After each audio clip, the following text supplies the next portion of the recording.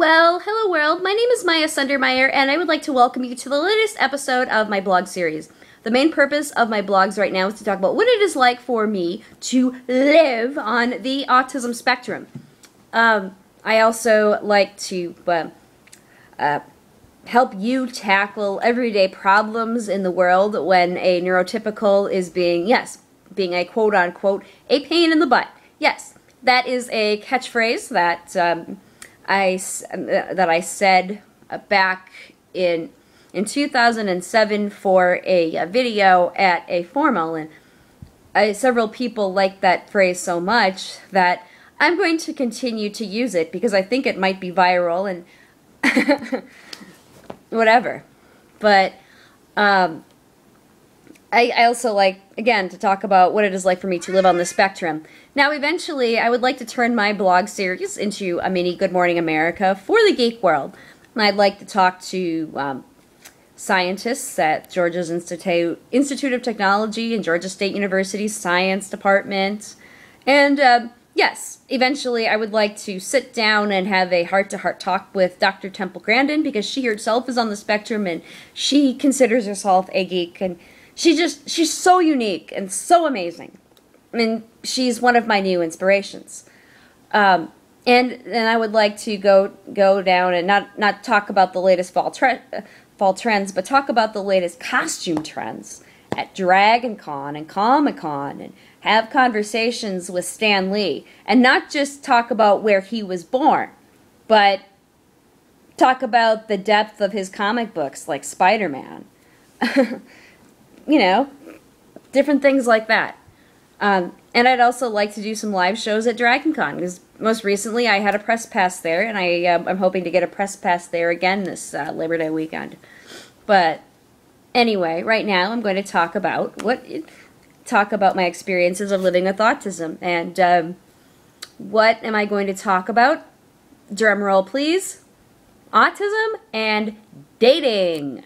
Now, I know that for people on the autism spectrum, dating has, in this culture anyway, has become an incredibly big deal.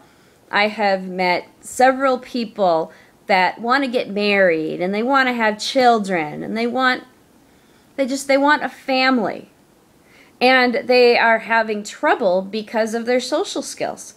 And I remember back in school when I had such poor social skills, and I was the most awkward and hyper thing, like, I don't know, maybe Pinkamena Diane Pie from My Little Pony. And I remember wanting a date for my junior prom so bad, and feeling left out and feeling heartbroken when some of the other kids in my special education class got dates and I didn't. And I remember sitting down and putting my head on a table of melting ice cream and crying the entire night at the prom because I didn't have a guy on my arms, and it hurt. And I remember through my mid-teen years, all through my 30s, thinking that dating was such a big deal. But as I started to mature, I had a chance to go on a few dates. And from my own experiences, dating is highly overrated, and it is incredibly tedious. Why? Number one, they talk, you're just basically getting to know the other person, and you're basically going to see if they're the right one for you. I mean, there are no flowers, there are no chocolates, there are no dripping candles, there's no champagne. It's just, where do you work? Where do you work? Where are you from? Tell me about your family. Just different, little information like that.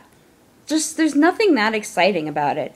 My advice for you autistics, yes, I know it's tough, and I know that it bothers you right now that you don't have somebody on your arms, but my advice to you would be to practice making friends and developing buddy systems that are going to be positive for you to be around, so that you can get out there into the real world and you can get to college and be all that you can be.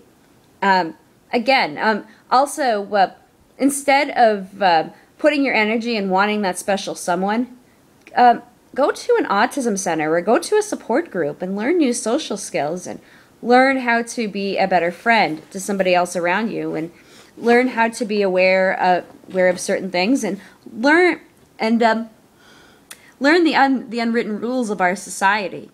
Don't go out there and necessarily date. I mean, date, when you're feeling this desperate. Just get out there and have a good time. Find things that interest you. Like join an astronomy club or join a sci-fi club. So, until next time, my name is Miyah Sundermeyer, and I'm signing off now. Have a good night.